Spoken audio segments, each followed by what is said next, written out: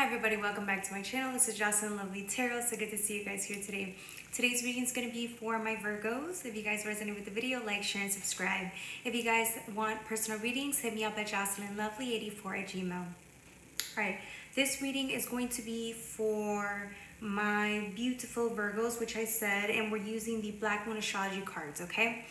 Alright, so I did a live earlier on YouTube. I always go live on YouTube, and sometimes it's like I was feeling like icky or irritable, and I knew exactly what I wanted to get out of the reading, and I did that successfully, right? And I just feel that like whatever carried on from that reading is coming here. I was a little worried that it would, but it does not. This reading has so much to it, so let's dissect it and go fast, okay? All right, I love y'all. Okay, so we're using Capricorn. This is like a little Capricorn energy, right? It's the goat, sacrifice, and then you have Taurus. You see these two energies right here? They're two opposing energies. Some of you guys, this is a real quick message. Some of you guys are sacrificing short-term pleasure, short-term needs, whether that's like whatever it is that brings you short-term pleasure, right? You're sacrificing that because it's right? So whether that's you needing to save money. So what's the short-term pleasure of it? It's you spending money to make you feel better. So I use money to feel better, right? That's an example. It could be food. It could be I spend money on food so, so I could feel better. And this is you realizing that in order for you to really, really, really align to the goals that you really have in place. So for example, if what you really want is to save money, then you guys are going to have to make sure that your actions really align with what your heart desires in order for you to be able to make your dreams come true, which is in order for you to be able to save as much money as possible, you're going to have to, you're going to have to live a little bit more frugal. You're going to have to save a little bit more, or just live without, with wanting to save more money in mind, so that one day you can have. This is long term, right? Which one are you feeding? Are you feeding the short-term gains, or are you feeding the long-term vision? Which one are you choosing to sacrifice at the moment? Are you sacrificing now, or do you choose to sacrifice later? Right? So that's a short term for somebody out there. Okay, the next part of the reading. Okay, we're talking about sacrifice. A lot of you guys, we're going to start with Taurus was on top, and on the bottom was partnerships, 7th house. Partnerships. I have partnerships. Some of you guys have maybe spent some time struggling when it came to partnerships. I know that's going to be hard to hear, but some of you guys have really lacked certain understanding of what it is to build a partnership, going into contracts with partners, specific partners, and being able to see it for what it is. So these partnerships not only are a direct reflection of what you need to heal, but they also represent what two minds can do when it comes to fulfilling tasks in life. Two minds are better than one, right? So it's almost as if it's asking you, are you having an Aquarius mindset, as in a teamwork, community, partnerships? Are you having that type of a mindset, or are you more on the Leo aspect of the mindset of I, as long as I'm okay, nothing else matters. If I'm not okay, these partnerships do not matter, right? So I'm not painting out Leo as a bad,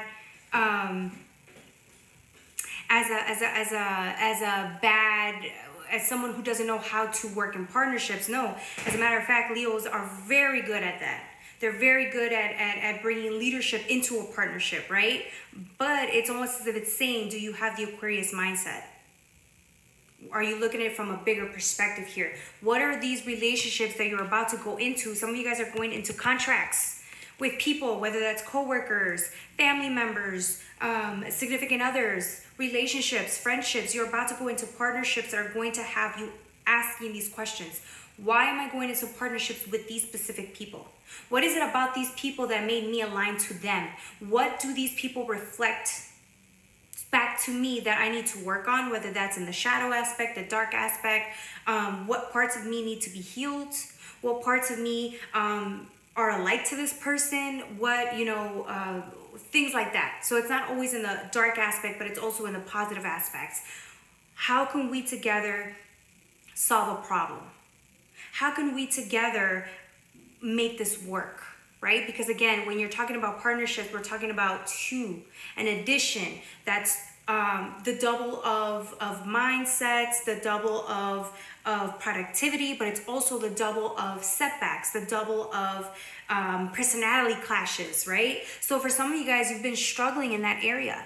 Some of you guys are wondering why you attract certain partners that you don't really see, whether that's for, I'm guessing in the bad area, in the area where you struggle, why you guys keep attracting people that you don't really like.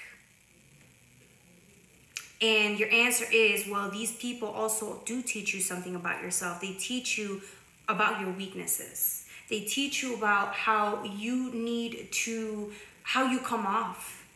They teach you that maybe you aren't as likable as you think you are. You're not as kind as you think you are. You're not as humbling as you think you are. These are people who think of you as probably less than, or think of you as a bad person. Whatever the perception is of you, they teach you something. Because these people are going against you. They're actually bouncing off of you. These energies are bouncing back off of you, and there's a clash. So it's almost as if the universe is asking you, these partnerships are going to teach you a lot about yourself and the things about yourself that you need to work on. Are you willing to take the criticism? Right? Because within partnerships, you can also form enemies. The classic frenemies, right? What parts of self need to be worked on? Without you wanting to blame everybody else or project on anybody else but yourself. What areas do you need to work on? And are you willing to allow somebody else to teach you that? For example, if it's in relationships, your partner, yeah, it's going to be good and all within the first 3-4 months, but what happens after the honeymoon stage when you guys get to the nitty-gritty of your darkest parts of self being exposed? Your partner's going to have issues with learning to deal with this part of you that is unhinged, right? And vice versa. You're going to have to deal with somebody who has these characteristics that may not be so pretty. So then you have to ask yourself, do I abandon the partnership, or do I overcome whatever these obstacles are between this relationship, right? Whether that's friendship or a relationship. And do I have the ability to overcome these things? Do both of us have the ability to overcome each other's setbacks, or just like see each other's weaknesses and still be okay and accepting of them? Or do we leave?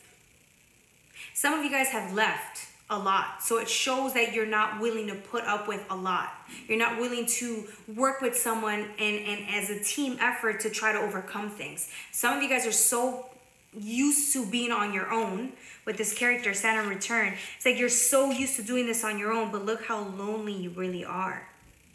Whereas if you allow somebody to come in and actually teach you lessons that, could help you along the way, if you allow this person to do that, imagine how much more growth will come about. And also, the way you deal with your relationships now help you set up how you're going to be able to deal with future partnerships with others in whatever dynamic in partnership it comes about. So the next card is part of fortune increase. I know that was a lot for you guys. It's almost as if you're starting to see that. Every person is part of a whole cohesive union here, and you need to be able to work well with others, because if you cannot at this stage of the game, you're going to really struggle along the path.